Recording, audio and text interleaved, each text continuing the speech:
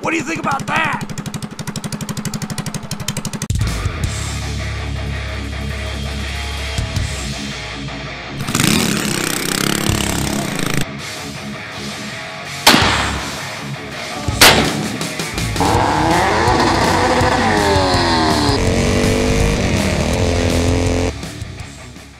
How's it going? We're going to do another update of the Drift Trike build. As you can see behind me, we did swap the engine out. We put a Hemi 212 in it. It's basically not modified, but we're going to show you what I did with it and some other things we did, and then we're going to go take it for a spin and see how it does. Okay, right off the bat you can see a few things here, one of which is being, oh look, I finally put a chain guard on it. So all you can stop whining about it. I know safety is important, so I appreciate all of you looking out for me though, seriously. It's just made out of aluminum, and then it's got a strap that goes over the top. It is attached to steel tabs down below there.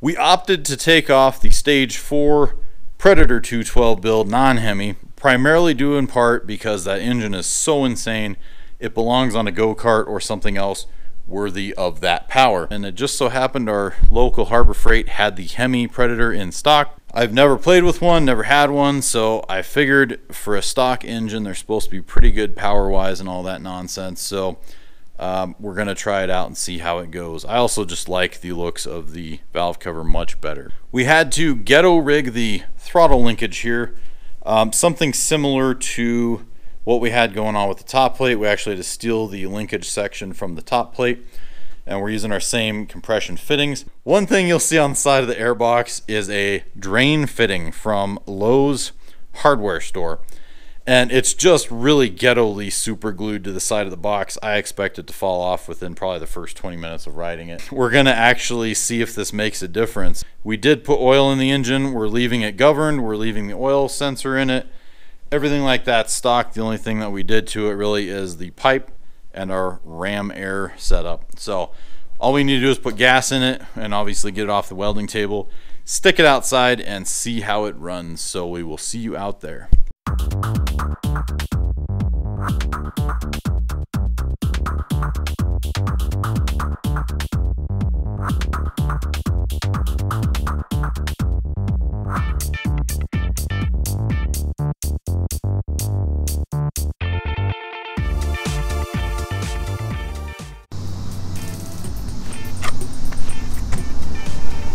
Remember, think safety.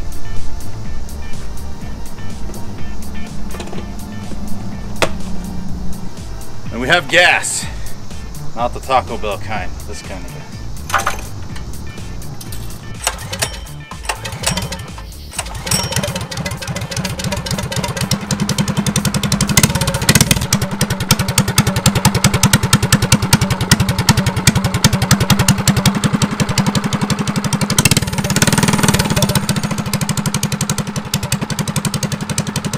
Runs.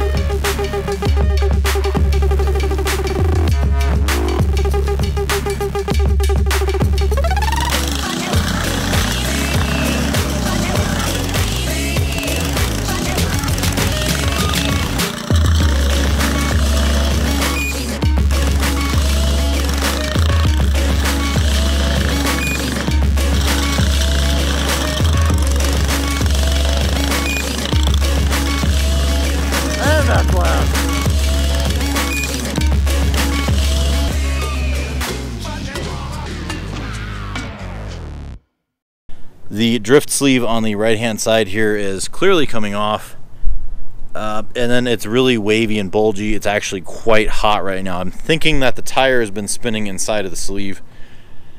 Not really sure on that. The left one seems fine. Not surprising, but we'll have to look into some better tires and sleeves for this thing. Laugh at it all you want, but the ram air tube going into the airbox I think worked incredibly well. I can actually set my hand on it right now and I can feel that it's like cooled, not like refrigerator cool. So I think that is in fact helping. So if you have a Hemi Predator and you just want to add a little bit of extra air to the system, this is just a 4-inch, 1.5-inch drain pipe fitting, and it comes just like that. You don't have to cut it. The exhaust is incredibly loud. I feel like the exhaust is louder on this Hemi engine than it was on the non-Hemi Predator that was ported and decked out to the max. So not quite sure why that is, but it sounds amazingly cool. I am incredibly happy with this. I'm so glad we put the Hemi on it. It just made it that much more fun to ride. It doesn't need a lot of power. All in all, I'm really happy with the build. It turned out really cool. My girlfriend's super happy, as you saw in the video. She's spinning circles with it, picked up how to drift it, I'd say in what, 5 minutes or something. So she did really well on that. Kudos to her. If you haven't subscribed, please consider doing so if you want to. If you don't, that's cool too. But if you do subscribe, please be sure to hit the notification bell. That way you get all of the notifications on my latest videos. Go to Instagram, check out my page. And as always, thank you for watching, and we'll catch you on the next video.